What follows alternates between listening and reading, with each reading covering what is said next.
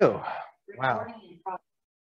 All right. My name is Pastor Rudy. I'm the pastor of this fine church. And I want to thank Earl for giving us an update on yesterday. It was a fine day for a charge conference, a lot of business stuff, but I think you'll be happy to know that your church is in fine condition, fine shape. And so we're thankful for that, thankful to God for that. But one of the things that I want to just point out today for those that are viewing and those that are here is that we only have one purpose here, and that is indeed to love God. But on top of that, we also love to love people. So here we are today to do exactly that.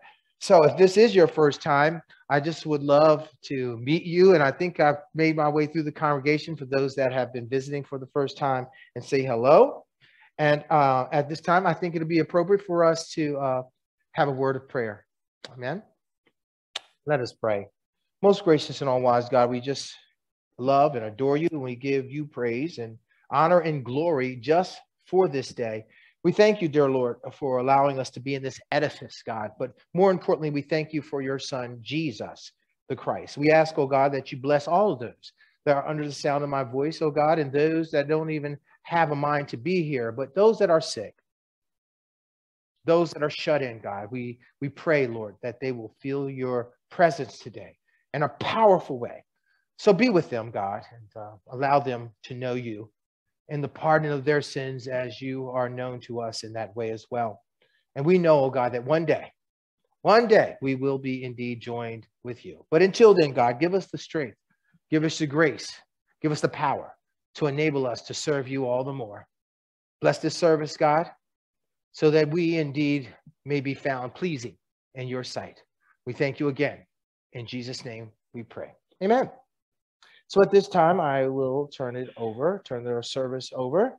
And if you will, join us this morning to lead us in our service. We thank you for joining us today. Good morning. My name is Milo Molina, and it is my joy to assist in the worship service this morning. At this time, we're going to have our ministry moment, which is based on United Methodist Student Day. We all know what it's like to dream, to want to contribute a verse, shape the future, or make the world a better place. But the dreams God plants in each of us don't just grow on their own. They need to be watered with love and support in order to thrive. For more than 80 years, the General Board of Higher Education and Ministry has empowered United Methodist partners just like you to nurture the dreams of tomorrow's leaders. Through United Methodist Student Day, your support on this special Sunday of the United Methodist Church means leaders of tomorrow receive critical financial aid that turns their dreams into reality. Thanks to your generosity, more than 2,300 scholarships are awarded each year, with 500 of those going to seminary students. In the last few years alone, more than $13 million has been awarded to students, with 60% of all aid going to female students. Your generous gift on United Methodist Student Day is specially designated to support this critical cause of awarding scholarships and financial aid to aspiring students, some of whom may be right in your own church or your own neighborhood. When you give generously on United Methodist Student Day, you qualify these young leaders to alleviate suffering both here and around the world. You embolden them to speak truth to power. You equip them to free the oppressed. You liberate them from crushing debt. Most importantly, you empower the dreams that will change the world through faithful service for Christ. Give generously to the United Methodist Student Day offering. Support a dream for tomorrow and shape the future today.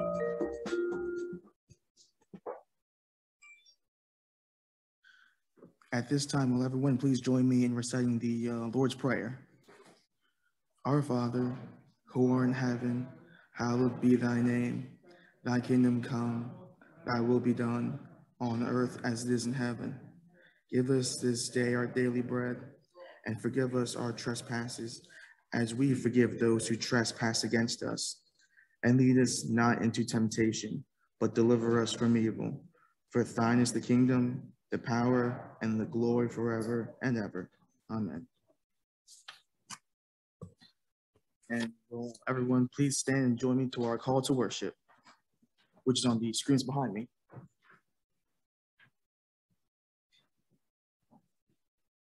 Not one stone will be left on stone. We worship our rock and our salvation. Beware that one leads you astray. We worship our source of wisdom and truth. When all seems lost, this is just the beginning of the birth pangs.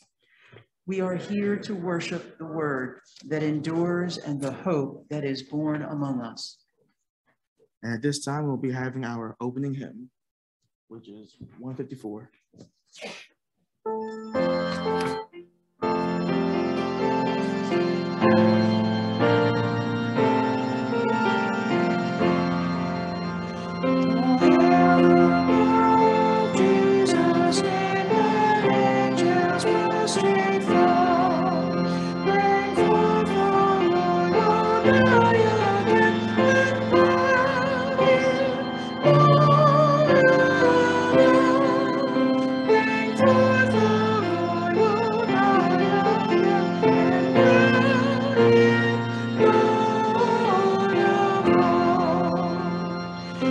Chosen seed of Israel's race, He's ransomed from the fall.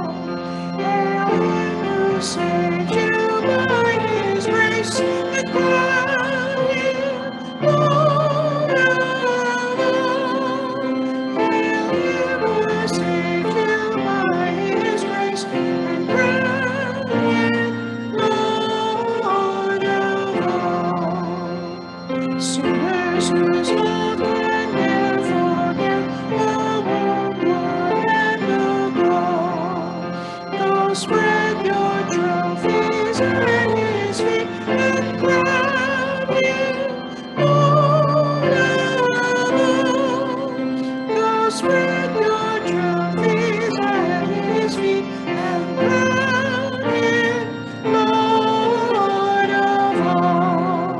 And every kindred, every tribe on this terrestrial globe, to Him all majesty ascribe, and crown Him Lord of all. To Him all majesty ascribe, and crown Him Lord of all.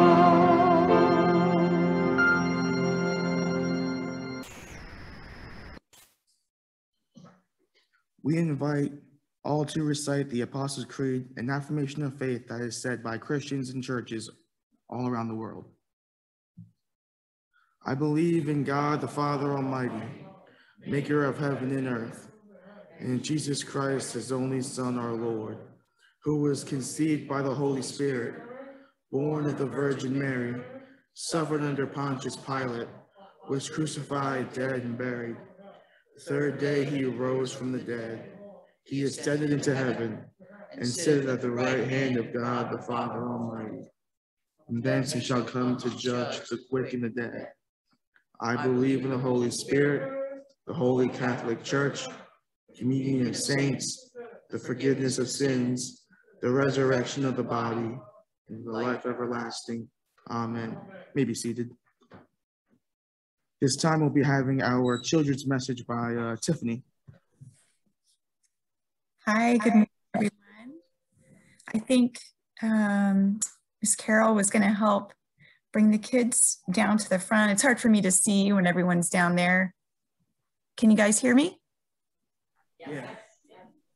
Okay.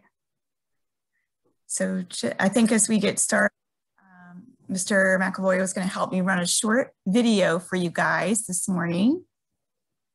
And we will do a Bible verse and a prayer and wrap things up.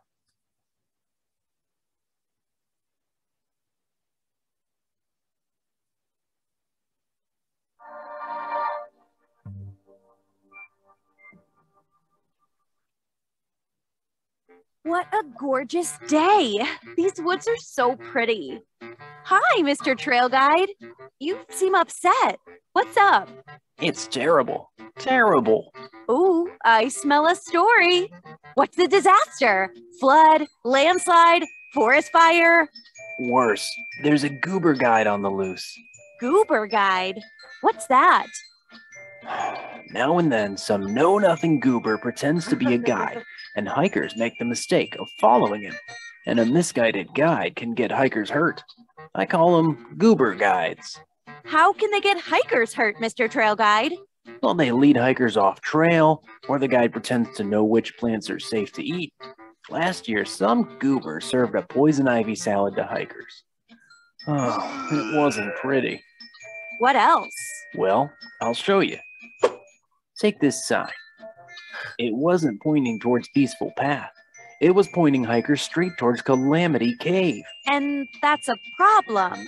I'll say it is. That's the deepest, darkest cave in the forest. This morning, a lady fell in, and she still hasn't hit bottom. That's awful. Yo, she'll be fine. We keep a trampoline down there, so she'll bounce back up in an hour or two. So hikers should never follow a false guide. Never.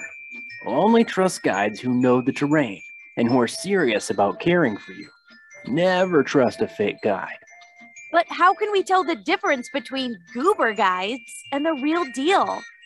We real guides have these cool uniforms, and we all know the official trail guide song. Which goes, how? Don't do something silly out there, or you'll get eaten by a grizzly bear. The bear will thank you for his snack, but all that's left of you will be your pack. Nice. And there you have it, listeners. Always follow the right guide. And the right guide is never a goober. So that's kind of funny, but also kind of true, right? Although the Bible doesn't call them goobers, the Bible calls them false guides that will try to deceive us. So I'm going to read you a Bible verse, Mark 13, actually verses 1 through 8. Jesus is talking to his disciples, but specifically in verse 5 and 6, Jesus said unto them, "Watch out that no one deceives you. Many will come in my name, claiming I am he, and will deceive many."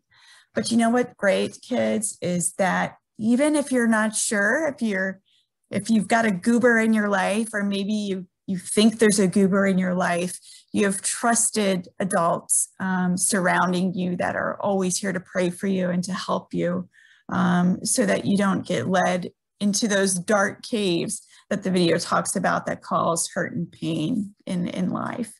So let's pray together. If we could. Dear Jesus, help us read our Bibles every day and follow Jesus' teachings. Guide us from those that would deceive us and cause hurt and pain in our life. Amen. Thank you very much. At this time, we will be having our scripture reading, which comes from Hebrews chapter 11, 1 through 3. Verse 1 through 3. Now, faith is confidence in what we hope for and assurance about what we do not see. This is what the ancients were commended for.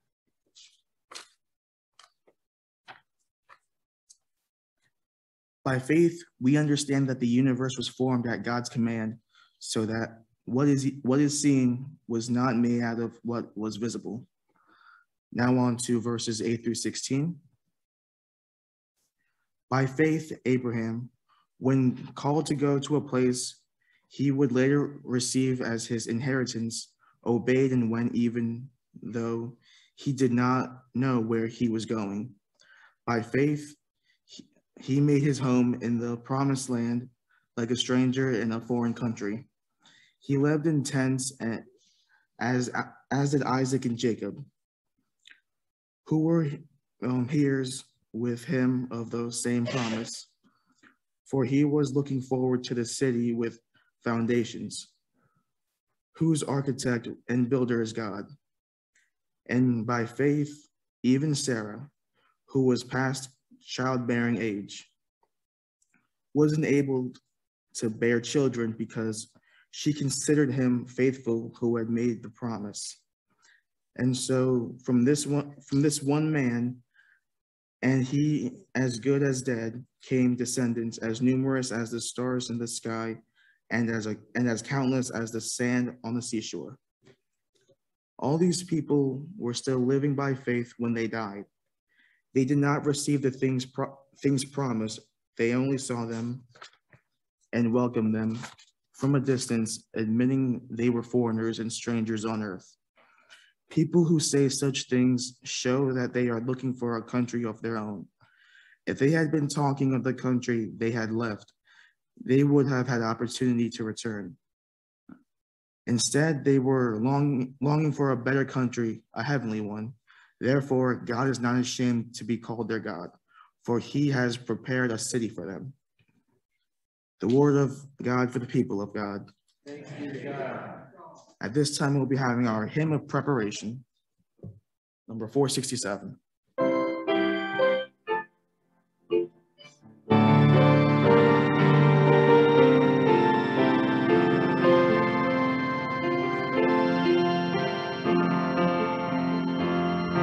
When we walk with our Lord in the light of His word, what a glory He sheds on our way. While we do His good will, He abides with us still, and with all who will trust and obey. Trust and obey, for there's no other way to be happy in Jesus, but to trust and obey. Not a burden we bear, not a sorrow we share, but a joy He doth richly repay. Not a grief or a loss, not a frown or a cross, but is blessed if we trust and obey. Trust and obey, for there's no other way to be happy in Jesus, but to trust and obey. But we never can prove the delights of His love until all on the altar we lay. For the favor He shows, for the joy He bestows, are for them who will trust and obey. Trust and obey, for there's no other way to be happy in Jesus, but to trust and obey. Then in fellowship sweet, we will sit at His feet, or we'll walk by His side in the way. For the deeds He will do, for He sends we will go. Never fear, only trust and obey. Trust and obey, for there's no other way to be happy in Jesus, but to trust and obey. I'm trusting in the Lord. I'm obeying in the Lord. So we know all things are going to work together for the good. And I think this is an amazing message here today, not because I'm delivering it, but because it's based on God's word. And God's word is here to encourage us and sometimes even to chastise us, to get us into the right place with God and the right relationship with God, so that God can do the work that He has designed for our lives while we're in this foreign land. How many people here know that this is not your home? I know we can get comfortable here, but just as soon as we get comfortable, guess what? Yeah, things change. So we're always reminded that we're not here, but just for a little while. The Bible says we're like a vapor. We're only here for a little while. So while we're here, we're going to need some encouragement, because things don't always work out the way we hoped. Things don't always work out the way they seem. But if we trust God, things are going to work out for the good. And we have to always remind ourselves of that from time to time. This is no different from what was going on during the time that this scripture from Hebrews was written, the big faith chapter. The new converts were going through some real tough times. you know, it's real interesting. Even when people come to join the church or they give their lives to Jesus, you know, what we say, we hope for the best, but expect the worst, because that's when the enemy really gets at work.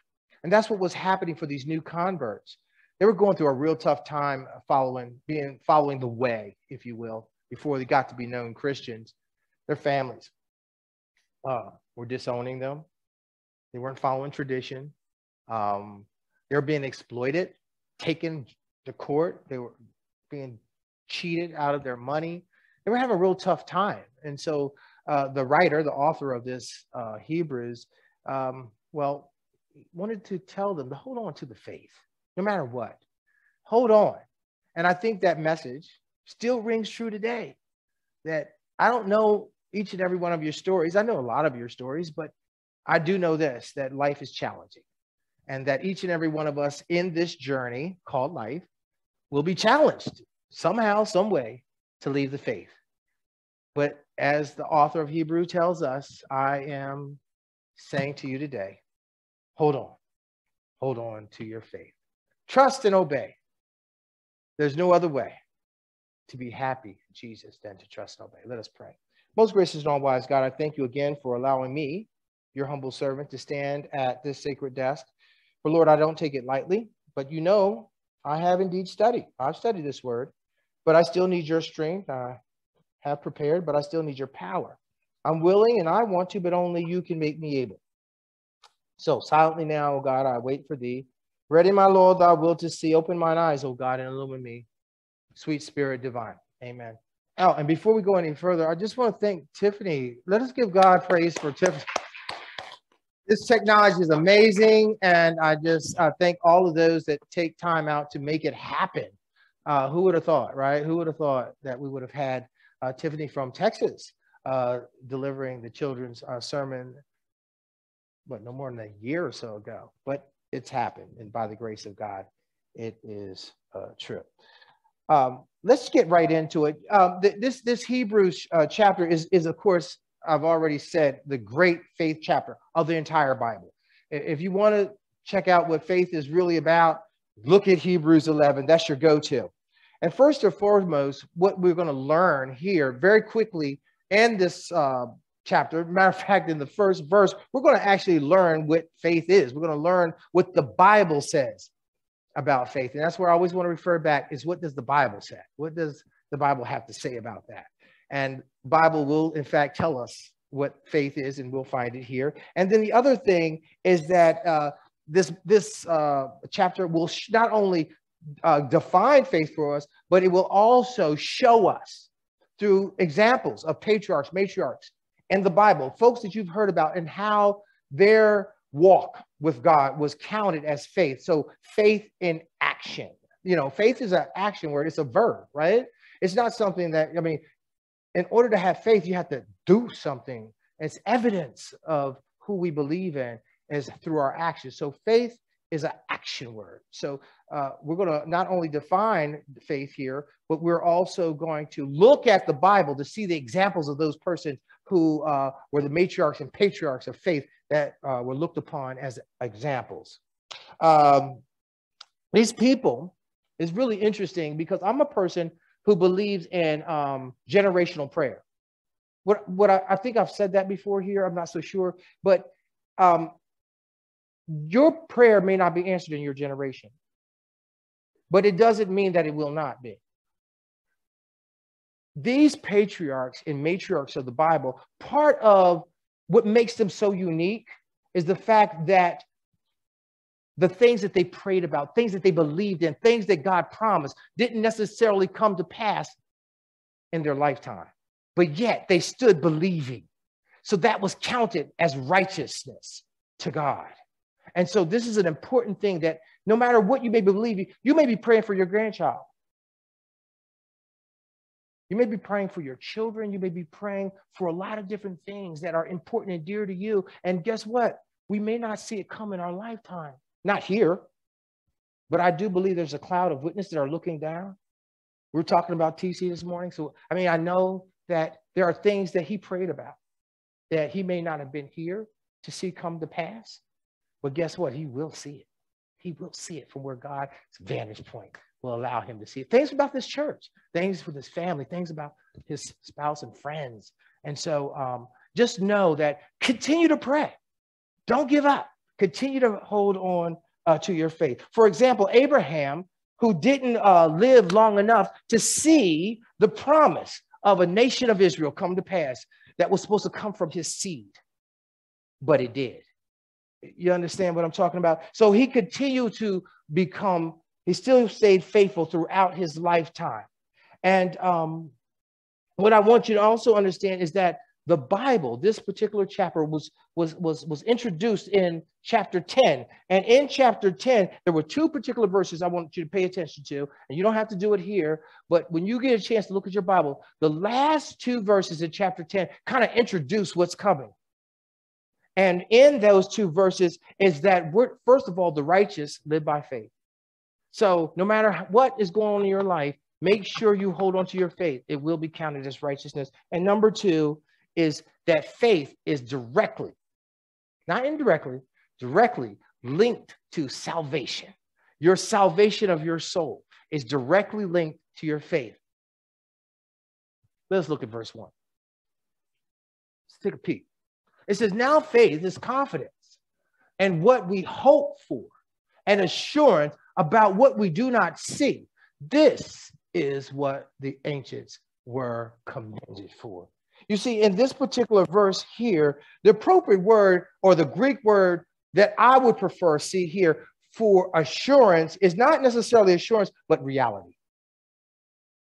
When you go from assurance to the reality, it's almost as if it's tangible, almost as if you could touch it, almost as if you can attain it, even though it has not manifested in the natural. That is what faith is all about. Okay. And so for true believers, faith is just knowing the reality of things, which can only come through hoping. Hope is the beginning of our faith. So as believers, the reality is that it becomes so real that what it is that we're hoping for just seems like it's already come to pass. Now in verse 2, we see is right here in front of us. In this particular verse, the author is referring to ancient people. We talked about that. The patriarchs, the matriarchs, those people that these Jewish people who were now new converts, they knew from their history. They knew from the storytelling. I don't know about you, but I've had stories told to me about my grandmother. I've had stories told to me about my aunts and my uncles and how they stood on faith in spite of what odds they have had to face. They stood on the word of God. That was faith stories. That faith story helped me in my faith. So don't shrink back when it's time for you to share and to witness with your children and your grandchildren about your faith, how you were able to make it through during difficult times, how you prayed to the Lord in difficult times, and God carried you through. Let us look at verse 3. The author goes on to say here in verse 3, by faith. Now, we're going to hear a lot about that, right? We understand that the universe was formed at God's command, so that what is seen was not made out of what was visible. I know there's been a lot of concern about what our children are being taught in schools, right? So this is one of those things, right, where people have been debating for a long time. You know, people have different theories on how the world came into existence and so forth. But here, according to the Bible, right, this particular author goes back to the creation story where Adam and Eve and the universe was created out of simply nothing. Now, church family, the teachings of science, please hear me right here, that I believe that science is very important in our lives. But like everything else, it's limited, right? It's very limited. Science may have an idea of what happened back then, but science surely cannot answer why. The why question. That lays with God. Also in our own lives, the why question.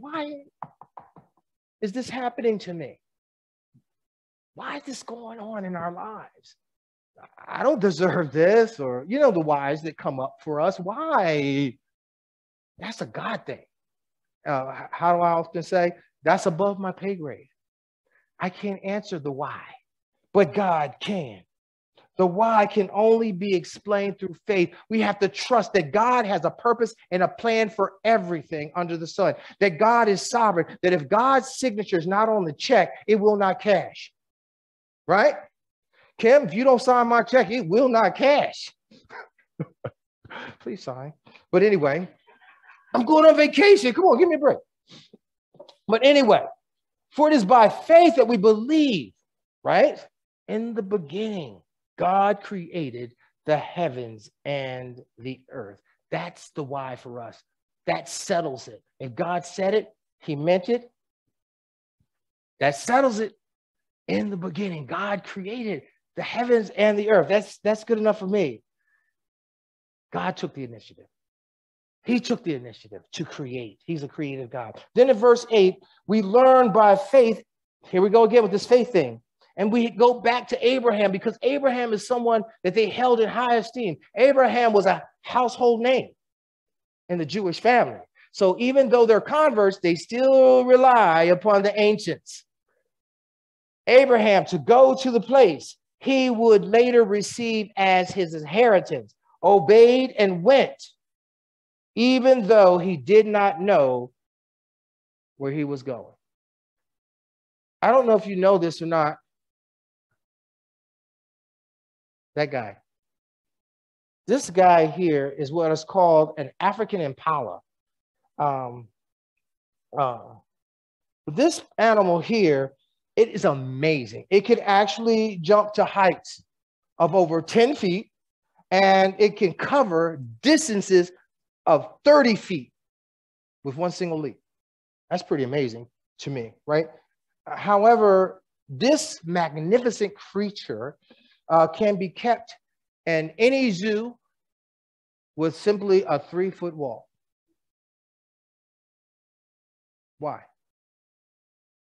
Because he will not jump if he does not know where his feet are landing. That's the way we are. But that's not how Abraham was.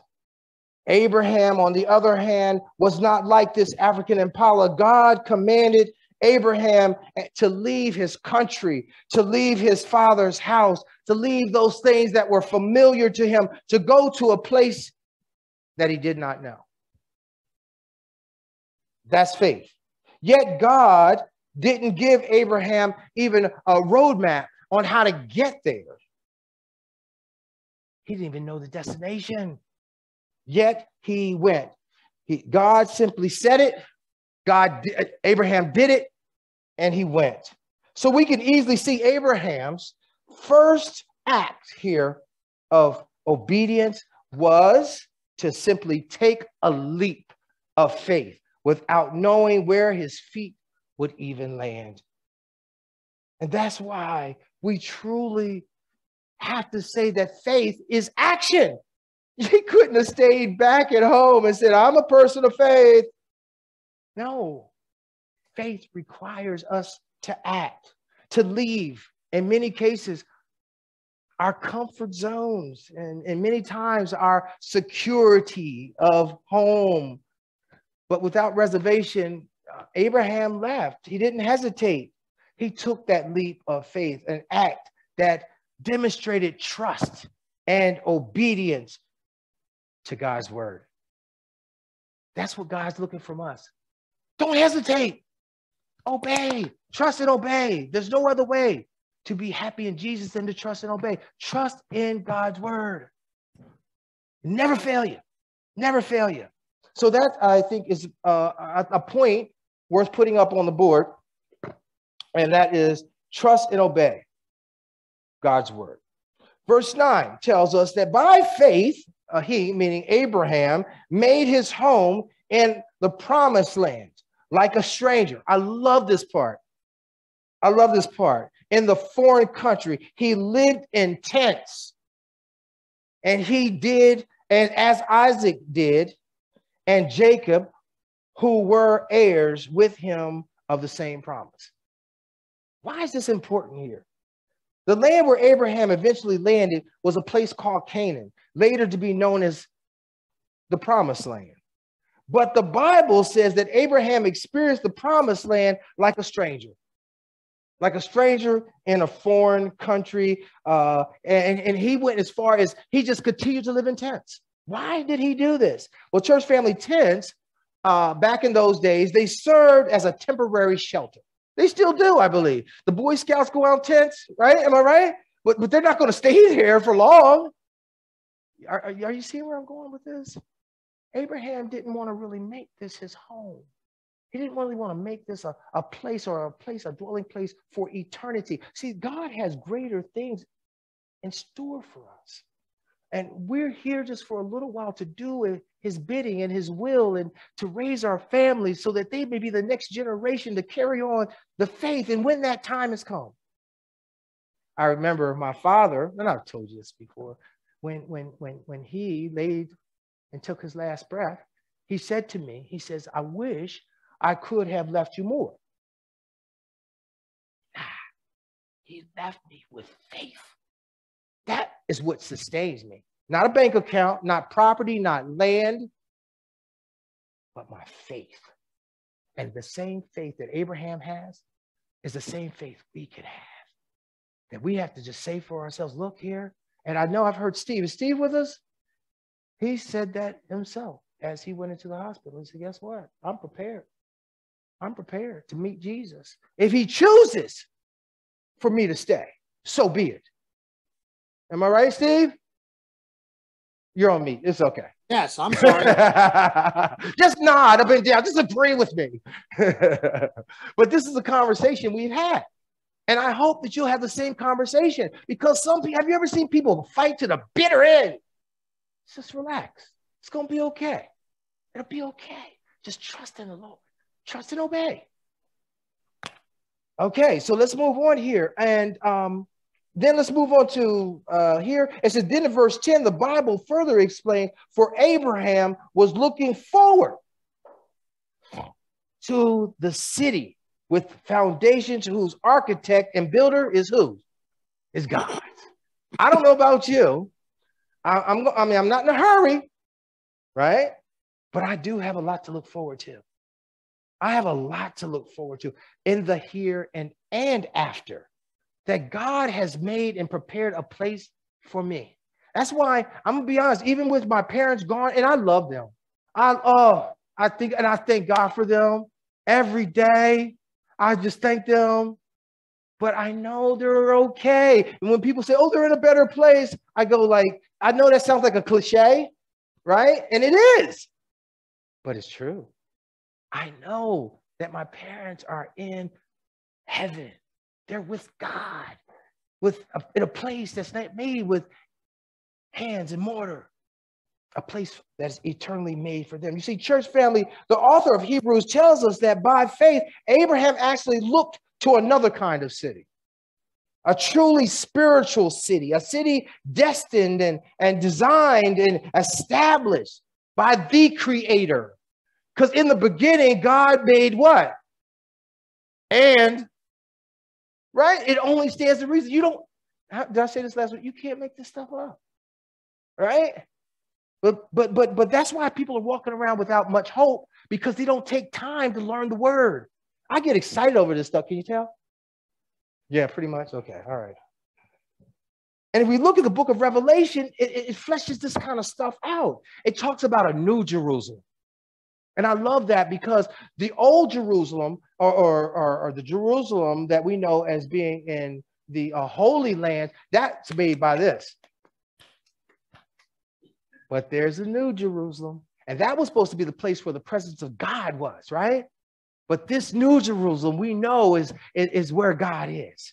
This is where God rests, rules, and abide. And one day, that new Jerusalem is going to come down. That's what it says. It's going to come down upon the earth. And I want to be ready for when that new heavenly city comes and makes itself known.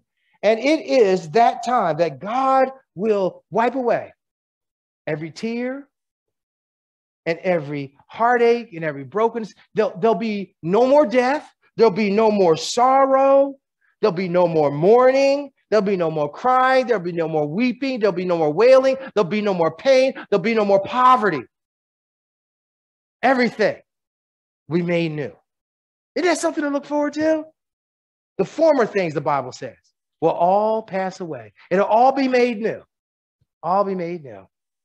And then at verse 11, we learn this, and by faith, even Sarah, his wife, we're talking about Abraham's wife, who was past childbearing age, was enabled to bear children because she considered him, meaning God, faithful, who had made a promise. I love this part. I guess I love all parts, right? I said that back then. But anyway, the reason I love this is because it's interesting how this particular verse says that that Sarah considered God faithful. Well, if you have read your Bibles, when it was announced by, I think it was 3 travelers that came, they were angels, and they came to announce that she would have this child, right? What did Sarah do?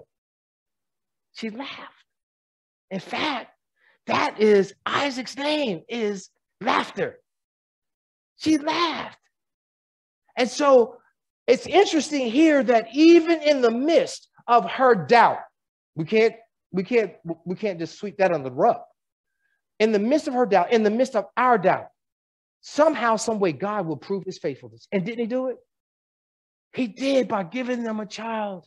Even though she laughed, even though she doubted, even though she didn't have the faith at that time, God still saw fit that he would fulfill a promise that he had already made. I love that part about God.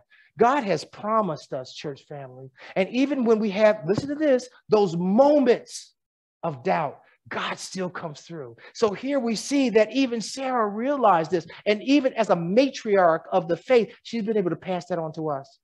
That even if you have a moment of doubt, church family, please know that God is faithful. Please, whatever you know, God is faithful. Point number 2. What do you say? Huh? God is faithful.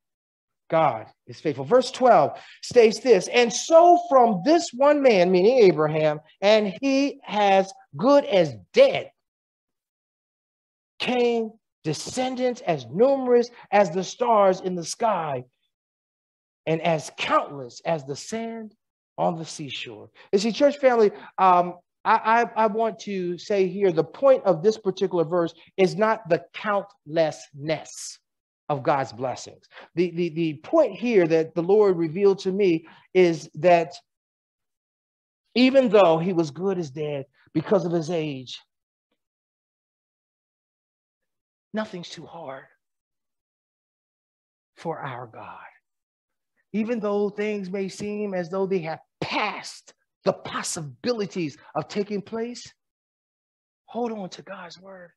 Hold on, because if God promised it, he meant it, and guess what?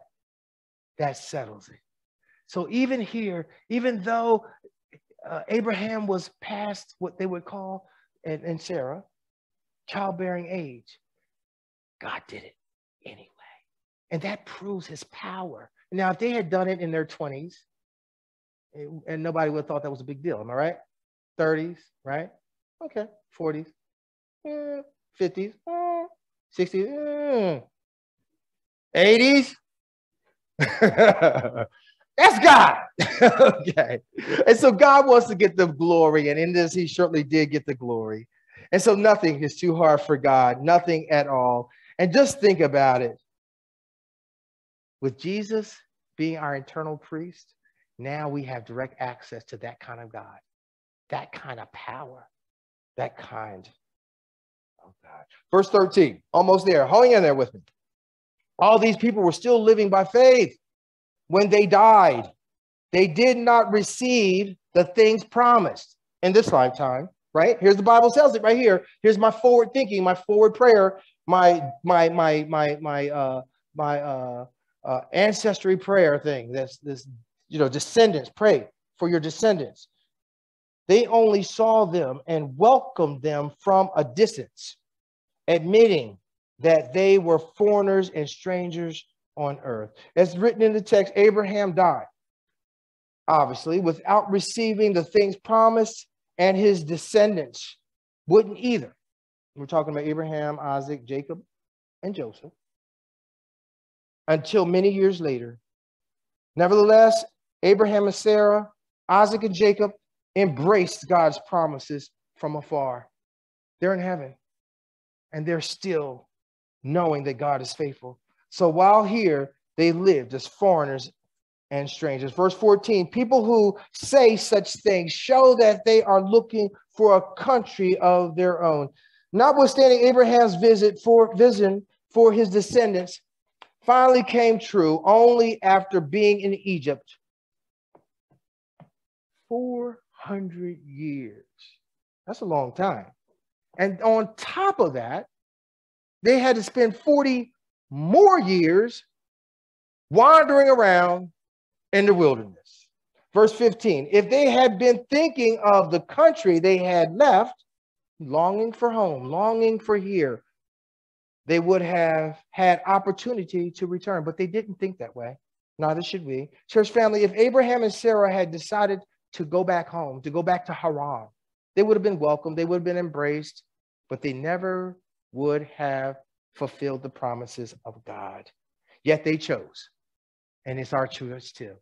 They chose to remain faithful. Verse 16, instead, they, meaning Abraham and Sarah, were longing for a better country. They didn't keep their eyes here on this, but their eyes on the prize, a heavenly one. Therefore, God is not ashamed to be called their God, for he has prepared a city for them. Whether we realize it or not, church family, this world is not our home. We're just foreigners. We're just passing through, only here for a little while. So like Abraham and Sarah, we too are longing for our heavenly home. Point number 3 and final point for the day is what? Heaven is our home.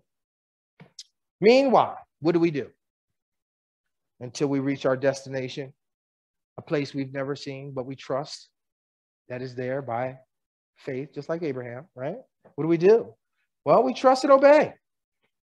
We trust and obey the promises of God as we live as pilgrims in this very, very weary land. And like Abraham and Sarah, God will be pleased with not only them, but also with us. And he will not, isn't this beautiful? He will not be ashamed to call us his children and for us to call him our God. So be it. Amen. At this time, we'll be having our tithes and offerings. Let us give as God has so abundantly given to us. There are envelopes in the pews that allow you to give through a variety of options. Also, there's a space for any prayer requests that you may have for the church. With grateful hearts, let us bring our tithes and offerings to the God whom they came.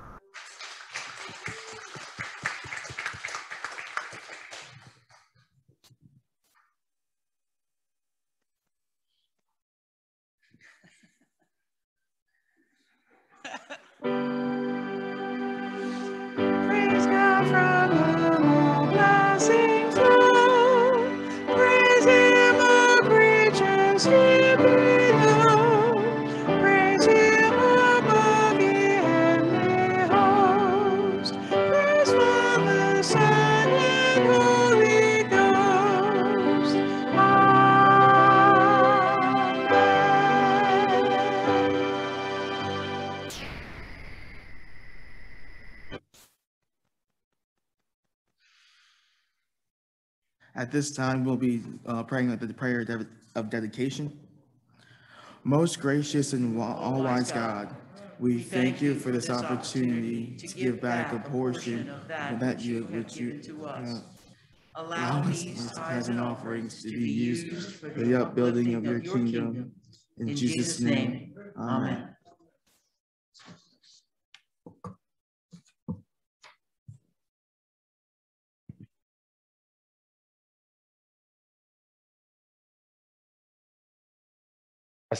As we have our closing, we will indeed anoint.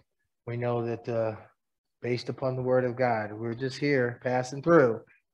But while we're here, we need to be about being faithful to God. That's a large task. That's a huge task. But we can do all things in Christ Jesus who strengthens us. So through the power of the Holy Spirit, let us pray that we may be faithful to God and one another. So as we close out, let us all come, those that choose to be anointed. Let's also keep in mind those that be traveling. I'm going to be traveling. I think Burgess, you might be traveling. I don't know. I think that we have quite a few that are online that are traveling. I see Anita. With somebody said with palm trees, like, you know. Yeah, nice deal. I love that palm tree deal. Okay, with that being said, let's stay focused, but there will be, let me stay focused. But certainly I know this is a time where we come to the Lord and we ask God's power, his anointing, his grace to be imparted upon us. Won't you come?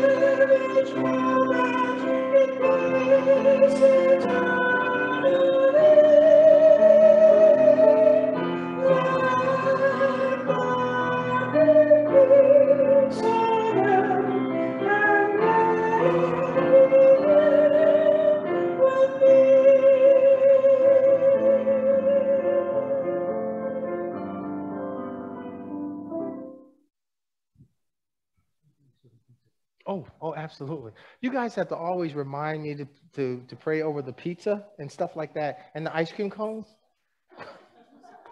Hey, it's by God's grace, right? First of all, let's just give God praise. Lord, we just thank you, God, for this day. We thank you for the food. We thank you for the ice cream cones, all those wonderful things, Lord, that you have prepared for your people. And Lord, as we leave this place, but never your presence, we ask now, oh God, that you watch over each and every one of us. For it is in your holy name we do pray. Amen. Go in peace, and may the peace of the Lord go with you. Amen. And don't forget to see Sue. Oh, Aiden, you.